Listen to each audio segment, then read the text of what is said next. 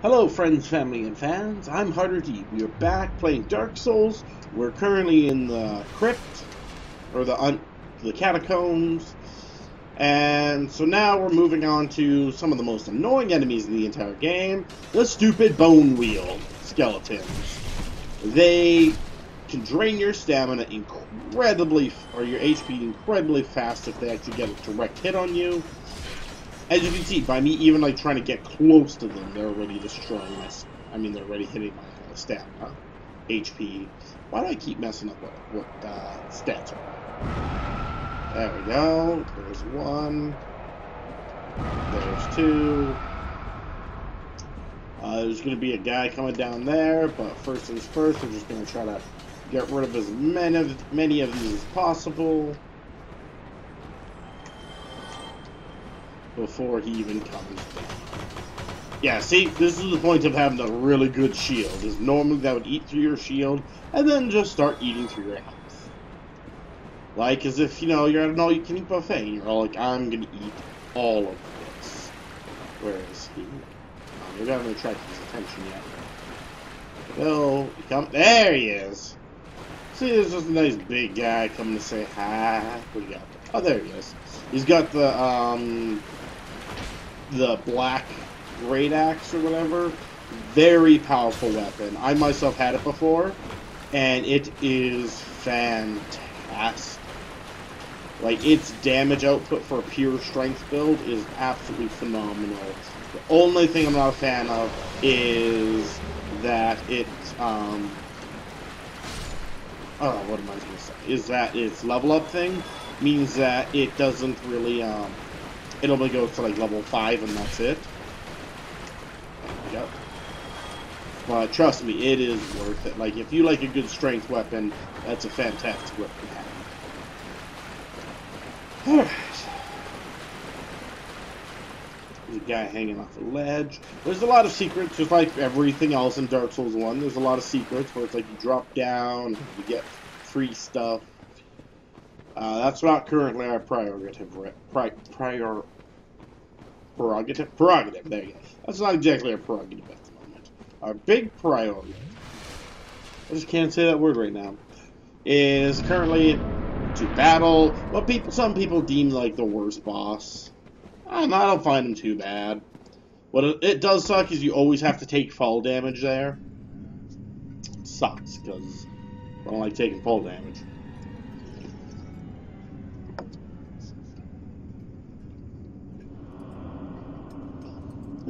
Guess who's been crafting all these skeletons?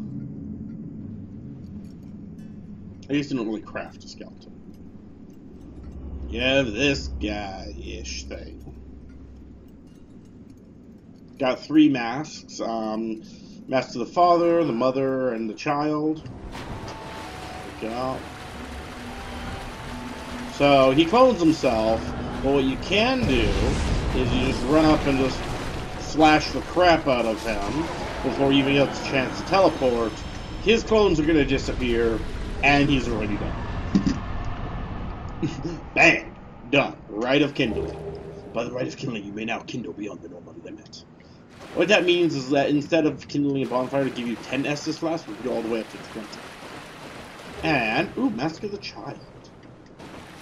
I think Mask of the Child's the best one because it gives you more stamina regeneration. And in this game, stamina regeneration stacks. So if you really want like very high regeneration, you go with the sword, the shield, the mask, the ring, and you are golden. Alright, so now how to get out of here is, as you can see, this part is dark as hell. Yep, just very dark. So we're just going to skip that for now. We can't exactly go that far in that area anyway, so we want to run up here, and as if you notice, this entire battle took place on a tomb, or a sarcophagus. So I think that's pretty cool. And then we're going to run back to this way. We're going to take a quick drink. Yum, yum, yum. Tastes like cherry. Soul of a Proud Knight. And then, boop, we're back down here, where the spinny wheel guys are. Except for, as I said, they are defeated and gone. Alrighty, so I'm gonna skip until we can get to unlock the secret blacksmith. So whoop! Oh yes, and we are back. I forgot that I was gonna show you what's inside this this hole that we opened up in the wall. First things first, there's a bunch of archer dicks, just a bunch of them. So we want to take down as many as possible. Because, yeah, like I said, there's actually a ring that gets you into a very interesting covenant later on that gives you an amazing spell and item. Boop. So, I'm gonna show you off. I'm gonna show off this first. Alrighty, is there anything on that side that I need to worry about? No, it does not look that way. Alright. So, down we go. Whee! Perfect. Oh, what is it? Red and white round shield. Oh, very nice. Alright, so we're going to want to run up here and... Oh, man, this is gorgeous. Oh, there's a huge guy over here. So let's take him down. Yeah, take that. See, what's important is this. Dark Seance Ring. That's actually incredibly beneficial to get the Dark Moon Covenant, which gives you Dark Moon Blade. And Dark Moon Blade, what it is that it gives you massive increase to your damage, as well as put, like, I don't know, some type of magic boost on your weapon. But anyways, it's one of the most powerful weapon boosting spells of the game. But you can only get it, and you can only use it if you're in the Covenant. If you leave the Covenant, then you no longer can use that spell. Oh, and see, here's another Necromancer, that if we didn't have the said amazing sword, we would have, you know, had to deal with all that bull crap ourselves. Oh. Okay, I think I get it. So, this leads us up, but we may not want to go up. I mean, we're going to go up anyways, to see what's up here.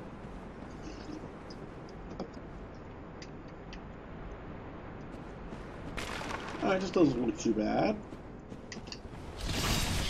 Yeah, it's a dick move. And then Miracle, Tranquil, Walk of Peace. And then this will bring us back to pretty much the beginning. But, as I said before, I'm not trying to currently get back to the beginning. I'm currently trying to show you how to get the secret blacksmith. Because all the blacksmiths do something interesting in this. And if you want, I believe it's fire on your weapon, then this is the blacksmith that you're going to want to deal with. Alright, so we're back over here. I'm going to run across. Now this is the part where it's going to kind of suck, because all of these guys that I defeated before, they're all back. And of course we're going to have to defeat them all again. Luckily I can pretty much one-shot everything. Alright, so we're good. So we're going to want to go down here. Ow, rude. Uh-oh. Will you stop slashing your sword so high? There. Yep, we're good. Okay.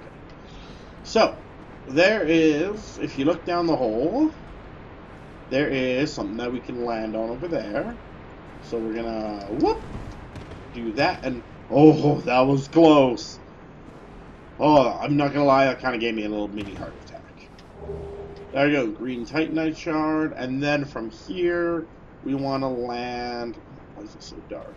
I think we just want to go this way. There we go, so we would land right above this, and then, pop, we pop on in, which activates a cutscene.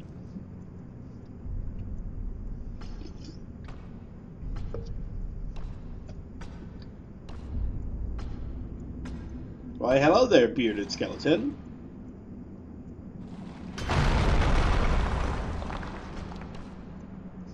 Be gone with you. You'll spoil my focus. And that is the secret blacksmith. Yes, he is undead. And has a cool metal beard. And, oh geez, rude, get out of here. One time I just ran past a bunch of stuff and I accidentally triggered a rolling guy to come in here, and he literally just went at this guy and then killed him. What's that then? Need some smithing, then produce me some wares. Yeah, and from here we can from here we can interact with the guy, and we can buy stuff, reinforce. What do we have? But yeah, like I said, and I think he specializes in fire weapons. Excuse me. And now we're back all the way at the bottom. So that's pretty much what we got to see in the, wherever this place is, the Catacombs. We're going to cut the episode a little bit short because we're just going to be heading back up now to Sen's Castle, or Sen's Fortress. So anyways, I'll be continuing this on next time, so make sure to follow me, and make sure to hit that subscribe and leave a like in the video. Until then, you guys have yourself a great evening. Bye-bye! Alright, real quick snippet, guys. I just wanted to include this at the end of the episode. So we're here, there's the bonfire, here's the bridge. I want to introduce you to a really great weapon. We need to get down there. Easiest way to do it is, because this is actually an amazing weapon for any dex build. It's an amazing weapon. So what you want to do is you want to go down these stairs, be very careful not to like fall off and die. And then we're just going to gently launch yourself here. And then, boop, the Great Scythe. The Great Scythe has amazing stats for dexterity. It has bleed. It has high damage. It is a pole arm, so it does carry those.